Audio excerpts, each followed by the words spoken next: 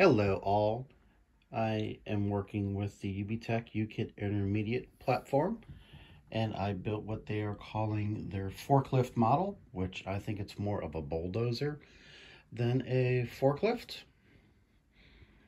So that's what it is. Now, we've got our main control board. We've got some rear drive wheels. As you notice, only the two wheels in the back have servos attached to them, and then the two wheels in the front are just rolling free, which can work just fine. And then there's one servo for the can't think of for the I don't even know what to call that front part anymore, to lift it up or to tilt it. There's only 4 servos in the kit, which is why it's only 2-wheel drive. Not the forward-wheel drive would get you more, maybe get you a little more power if you really ever had to do anything. So, the hardest part to build was that front part. It's just a whole bunch of pieces going together. And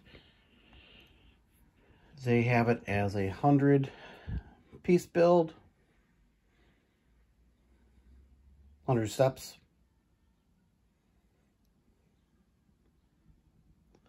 Boom. And then we say yes, and we start coding. And they've got some nice sample codes in here to run it. For example, another thing to remember, why they got servo going clockwise and counterclockwise. You got to remember that because when you put them on opposite sides, the servo is facing the opposite direction, they're actually backwards from each other. So in order to turn the same direction for the vehicle, the servos have to turn opposite direction. So that's why they're paired up like that, clockwise, counterclockwise, counterclockwise, clockwise. So when I hit go, let's move my connect to main control box. When I come on and off, I gotta remember to do that. It says there's 3 servos. Awesome. Now I'm in, that little blue up there is saying yes, now we're connected. And if I hit go on my model, there we go. It's gonna go backwards and forwards. My table's not very big, but it's my book table.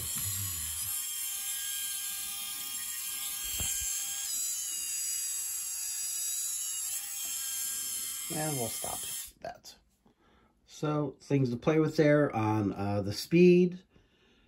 You can play with very slow, slow, medium, fast, very fast. You can play with the wait time for how long you want it to run. So they're just showing you, running it backwards and forwards. Now let's go to example 2. And as you notice in example 2, in any one block, the servos are turning the same direction on the servo. So on the object, they'd be turning in opposite directions. This should make it turn. Now, it doesn't. It doesn't do a good job of turning. I mean, if I hold it up, you see it starting to spin in place. But it's wanting to go forward. So there's some troubleshooting to do with that. You can see the servos are turning opposite directions. But they're just not doing a great job of making the vehicle turn. Now, it didn't matter. You're thinking, well, maybe we should make them both go the same speed, forwards and backwards. And I did that. And what I found out, and then I went off and did something else and tested each servo individually. And found out there's too much slipping going on for some reason. I tried it on my floor and on my table. But yeah, going one direction, one going the other direction on the object should make it turn. Actually, if you still make them both go forward, if you make them go at different speeds, it should make it turn. It's just a wider turn. But I'm getting too much slipping with the wheels for some reason.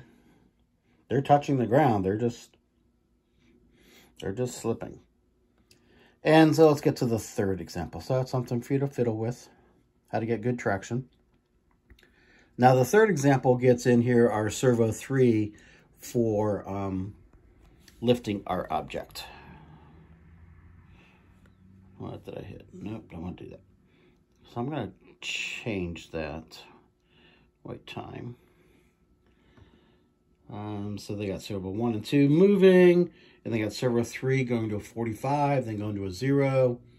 Restart the program, go to 45, go to a 0. So here's what happens.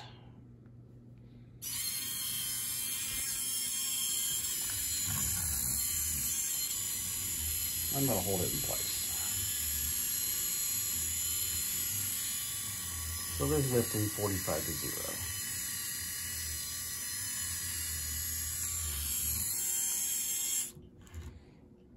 Okay. So things you'd want to, test with. Again, always, explore how things turn. You've got to be careful with that, with this servo, how far you actually make it go. So notice which block I pulled it. I didn't pull the continuous block. We want to make it go to 0. So let's make it go to 0. Oh, servo 1. Make sure you pick the right servo. It was picked on servo 1. All right. So there's 0. And now, just work it in increments to how far it can go, because there are limitations on rotation. First of all, it's got a limitation -118, 118. But because of how it's housed in this and built to this and attached to this, there are going to be limitations on how far you can go. What happens if I go -5? Don't see much, right? Because, -5 is not much of an angle. But let's pop to, go -10. You don't want to do this really in big increments. All right, having trouble getting my fingers to touch the right places. So there's -10.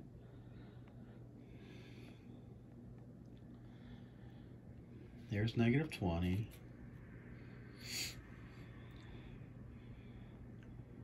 -30. Okay, so you see how things are happening? Okay, so, just be careful how far you want that thing to go. Let's start going forward. We had it at 45 before, so 45 is okay. Let's go 60. 60 is okay. Right. So just work those up for how far you want things to go. And now you come into the logic of what I want to do. I want to go forward. I want to try and lift something up. I want to carry it, move it, go back. Something that you might think to see if you can build. If you're actually going to try and carry stuff, you might want to put like a side on here somehow to actually hold things in place. I don't know which of these would work better. So there's some thoughts on that model. Enjoy.